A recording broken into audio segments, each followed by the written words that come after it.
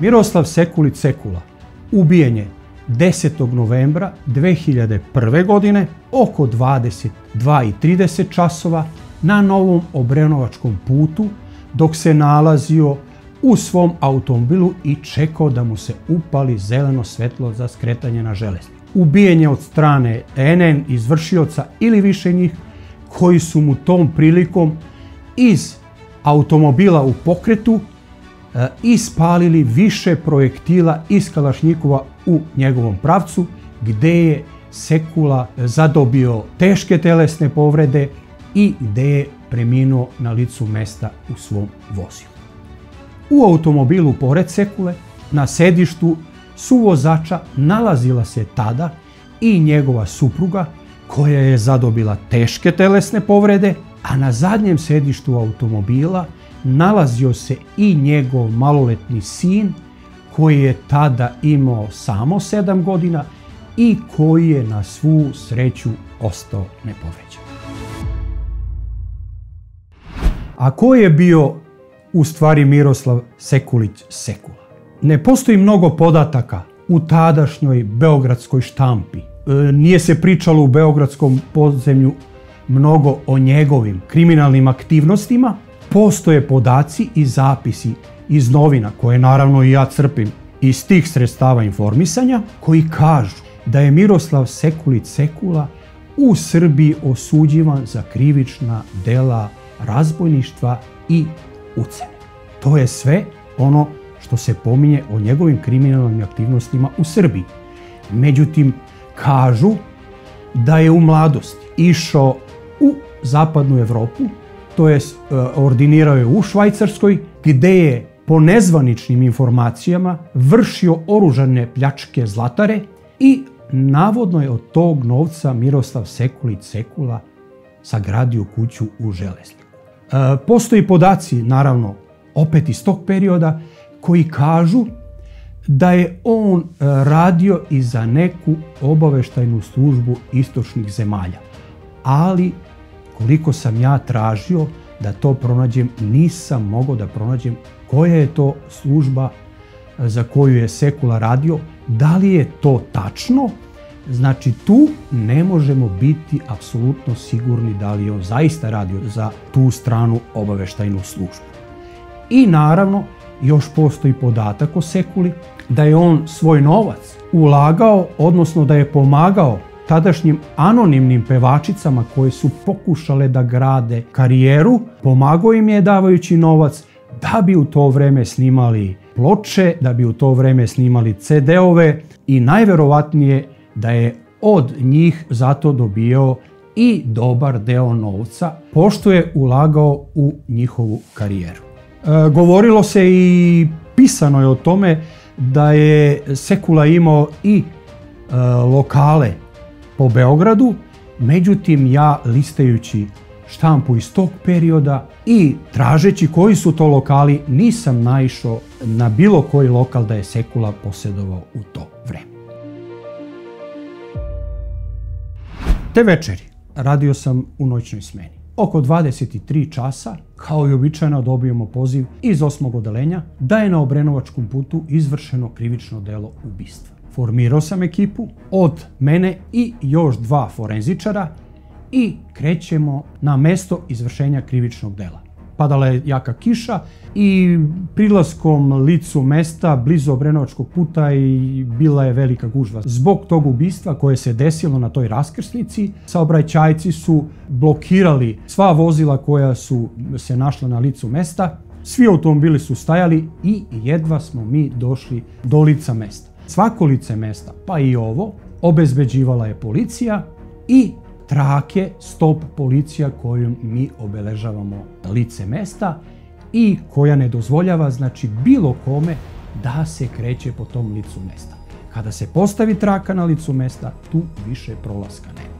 Dolazimo na lice mesta, kolega iz 8. odeljenja priča sa svedocima, sa očevicima, a mi krećemo sa radom na licu mesta tako što obeležavamo lice mesta. Na licu mesta zatičemo Mercedes bele boje, beogradskih registarskih oznaka, koji se nalazi u desnoj kolovoznoj traci, odnosno u traci koja služi za skretanje prema Železniku.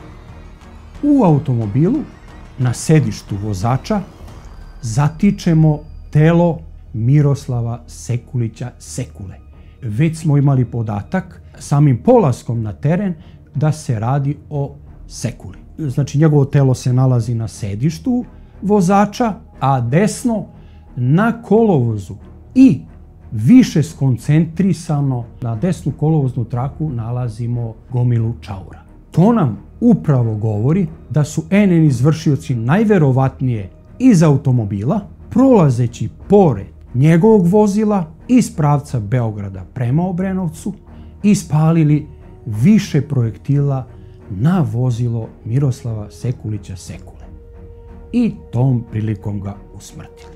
Ta priča, naravno, potvrdila se i kasnijim razgovorom sa kolegama iz 8. odeljenja koji su obavljali razgovor sa očevicima, koji su naveli ono što smo mi zaključili na lice mesta. I rekli su nam da je Miroslav Sekulić Sekula stajao. Stajali su i oni čekajući da se upali zeleno svetlo iza Sekule i tada su primetili džip sa zatamnjenim staklima koji se kretao iz pravca Beograda prema Obrenovcu.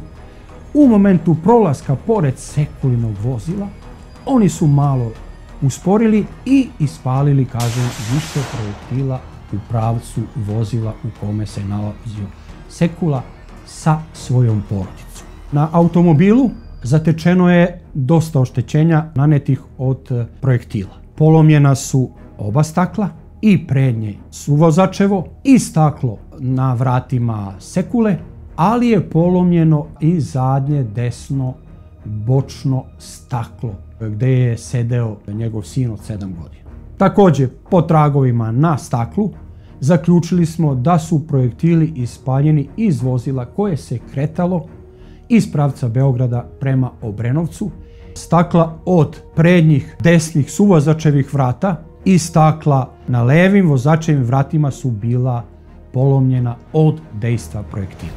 U priči sa očevicima događaja nismo mogli da saznamo registarski broj vozila, samo su vidjeli da se radi o crnom džipu i da su NN izvršioci, ili više njih naravno, posle pucanja na Sekulu, na njegovo vozilo u stvari, dali gas i velikom brzinom pobegli u nepoznatom pravcu, odnosno u pravcu ka Obrenovcu.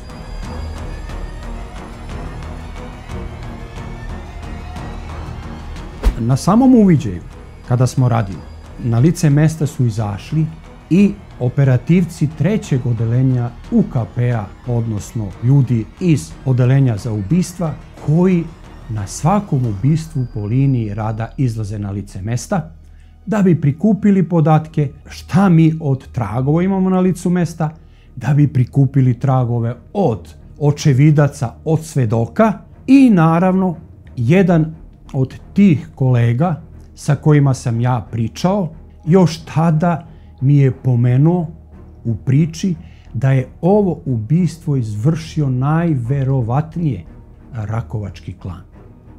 Rakovački klan je bio veoma surov u likvidaciju svojih protivnika, bili su bezobzirni, nisu uopšte vodili računa ko se nalazi u vozilu, oni su doneli odluku da te večeri ubiju Sekulu i to su i uradili uopšte ne vodeći računa ko se nalazi u tom vozilu.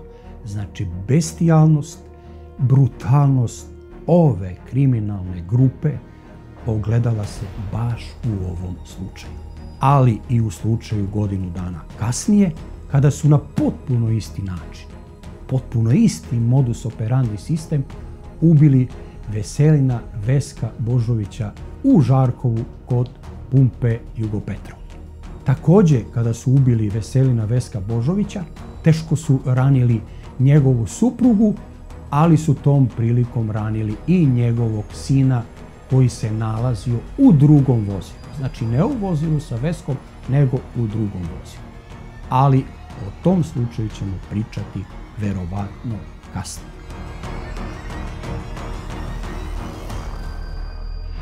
Ovo ubistvo Miroslava Sekulića Sekule ostalo je ni do dana današnjeg nerešeno. Zahvaljujući proceduralnoj grešci i zahvaljujući odlukom Ustavnog suda Srbije o neustavnosti odredbe koja je važila, odnosno kojom su dala široka ovlašćenja policiji u vreme vanrednog stanja posle ubistva premijera Srbije Zorana Đinđića. Da napravimo malu rekonstrukciju ovog ubistva Sekule i kroz operativni rad policije, ali i kroz sudski postupak koji se vodio 7-8 godina kasnije, kada su svi akteri, odnosno članovi Rakovačke kriminalne grupe sa njihovim vođom Nebojšom Stojanovićem Stojketom oslobođeni optužbi za ova dva surova ubistva. A zašto su oni oslobođeni? Posle ubistva premijera Srbije Zorana Đinđića u martu 2003. godine Skupština Republike Srbije uvodi vanredno stanje i donosi naredbu o posebnim merama u borbi protiv organizovanog kriminala, prevashodno u borbi protiv zemunskog klana, ali i svih ostalih kriminalnih grupa iz Bele knjige na području Republike Srbije. 29. marta 2003. godine prilikom pretresa stana i garaže jednom od vođa Rakovačkog klana, policija je pronašla veliki arsenal oružja, eksploziv, drogu, službene značke policijske uniforme. Nema šta nije pronašla. I privela ih i oni su tada pred policijom priznali da su izvršili ova dva ubistva. Odnosno ubistvo Miroslava Sekulića Sekule na Obrenovačkom putu, ali i ubistvo Veselina Veska Božovića godinu dana kasnije u Žarkovu. Ali ajde sada da se osvrnemo na ovu naredbu o posebnim merama koje je donela Skupština Republike Srbije u borbi protiv organizovanog kriminala. Tada je pokrenuta i akcija Sablja i ona je tom naredbom dala široka ovlašćenja policiji. Šta to znači i koja su to ovlašćenja? Prvo, dala je ovlašćenja policiji da mogu bez odobrenja suda da drže lice u pritvoru do 30 dana. Druga odredba je ta da osumnjičenog za izvršenje krivičnog dela mogu da saslušaju bez prisustva branioca. I treća stvar jeste da tada direktor BIA ima diskreciono pravo da otvara poštu i da prisluškuje, odnosno da bez odobrenja suda sluša telefone osumnjičenih lica. To je bilo ono što su sadržale te posebne mere Skupštine Republike Srbije koje je donela u vanrednom stanju da bi borba protiv organizovanog kriminala i organizovanih kriminalnih grupa bila što efikasnija. I zaista u tom periodu, koliko je meni poznato i u celoj akciji Sablja i dok je trajalo vanredno stanje, uhapšeno je negde oko 15 ili 16 hiljada ljudi. Šta se dalje događa? 28. jula 2004. Ustavni sud Srbije na zahtev advokata donosi odluku da je ova mera neustavna, da ona prelazi granice i sužava ljudska prava i slobode. Ustavni sud je zahtevao da se svi predmeti, sva ta priznanja za krivična dela u tom vanrednom stanju bez prisustva advokata povuku i izdvoje iz spisa o određenom krivičnom predmetu. Suđenje Rakovičkoj kriminalnoj grupi je počelo početkom 2004. godine i trajalo je dosta dugo. Interesantna stvar je, pred policijom kada su u martu 2003. godine priznali to ubistvo, vođa Rakovačkog kriminalnog klana Stojke je policiji u to vreme ispričao i zahvalio im se zato što su mu skinuli teret sa srca, pošto se on seća detalja kada je ubio Veselina Veska Božovića i njegovog pogleda i da to neće nikad zaboraviti. Međutim, u postupku suđenja svi članovi Rakovačke grupe su zaćutali, odnosno doneli su odluku da se brane ćutanjem. Suđenje je trajalo i prvostepena presuda je donešena u februaru mesecu 2006. godine od strane Okružnog suda u Beogradu. Rakovačka kriminalna grupa osuđena je na 62 godine zatvora i 6 meseci, uključujući i za ubistva Sekule i Veselina Veska Božovića. Vrhovni sud Srbije, razmatrajući ovu presudu, početkom 2007. godine je ukinuo presudu i ponovo istom veću Okružnog suda u Beogradu vratio na ponovno razmatranje. Advokati koje je predvodio Borivoje Borović su zahtevali po odluci Ustavnog suda da se svi spisi koji su dati pred policijom bez prisustva advokata, kao i priznanja kojima su oni priznali izvršenje ovog krivičnog dela, izbace iz predmeta i da se pod tim spisima sudi odvoje. Početkom 2007. počelo je ponovno suđenje za isti ovaj predmet koji je također vodio isti sudija Okružnog suda u Beogradu. Izbačene su izjave iz predmeta i tužilac koji je radio u tom predmetu automatski odustaje od gonjenja Nebojše Stojanovića Stojketa i Perića za ubistvo Veselina Veska Božovića.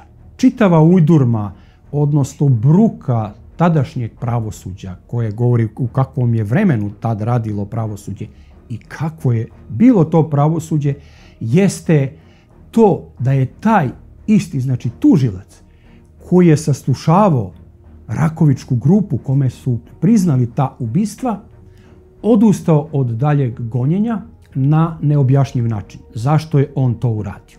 Verovatno nije imao druge dokaze.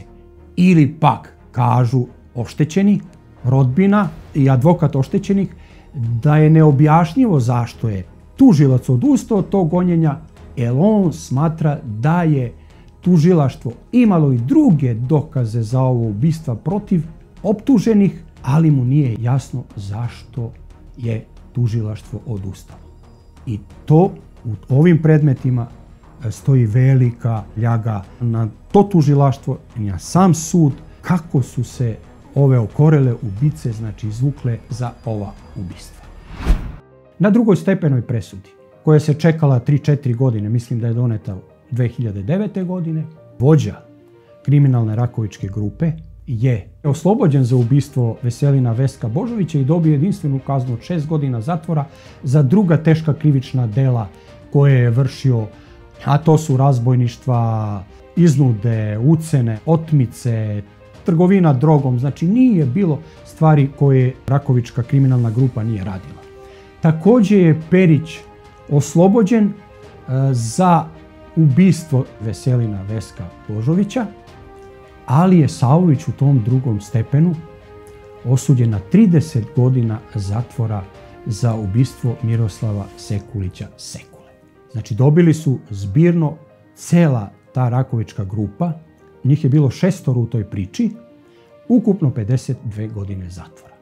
Kasnije, mislim da je bilo 2011. na apelaciji i Dragan Savović je oslobođen optužbi za ubistvo Miroslava Sekulića Sekula. Znači, katastrofa da se takva dva teška ubistva, bezobzirna ubistva, zbog proceduralne greške i zbog neustavnosti mere koje je donela Skupština Republike Srbije, da se ovi surovi kriminalci izvuku i ne budu osuđeni za ova dva teška ubistva.